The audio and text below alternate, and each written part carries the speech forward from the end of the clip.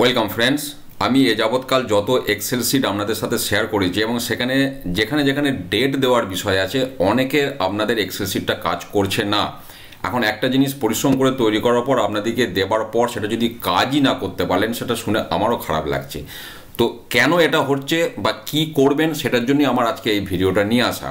এখন দেখুন, আপনাদের কম্পিউটারে প্রত্যেকেরই কন্ট্রোল প্যানেল আছে, অপারেটিং সিস্টেম যাই থাকুক।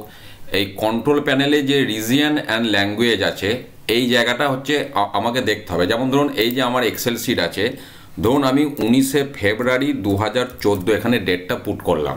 দেখুন সুন্দর নিয়ে নিল, কোনো অসুবিধা নেই। 19শে ফেব্রুয়ারি 2014।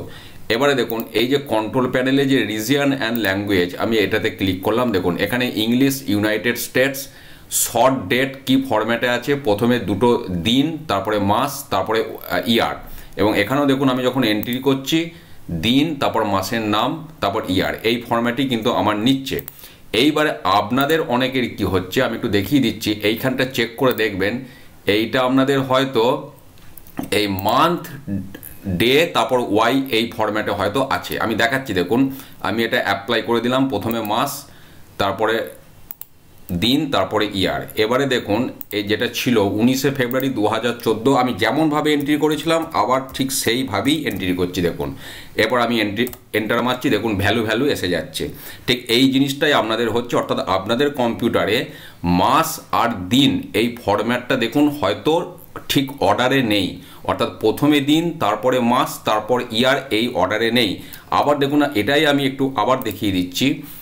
আমি আবার গেলাম, ধরুন এটা যদি আপনি ইংলিশ ইন্ডিয়া নিতে চান, একটু ওপরের দিকে যান, দেখুন ইংলিশ ইন্ডিয়া, এখানে দেখুন ডেট, মান্থ, ইয়ার, আমি অ্যাপ্লাই করে দিচ্ছি। এরপরে দেখুন আমি আবার এখানে এন্ট্রি করছি এই 19/2/14। আমি দেখুন অটোমেটিক নিয়েও নিয়েছে, যখনই ফরম্যাট চেঞ্জ করে দিলাম। আমি তবুও একবার দেখিয়ে দিচ্ছি 19/2/14। দেখুন 19শে ফেব্রুয়ারি 2014 নিয়ে নিলাম। অর্থাৎ আপনাকে ফরম্যাটটা আমি আর একবার লাস্ট দেখিয়ে দিচ্ছি। আপনাকে এখানে আপনার যে শর্ট ডেটের ফরম্যাট, এটা আগে দিন থাকতে হবে, পরে মাস, পরে ইয়ার।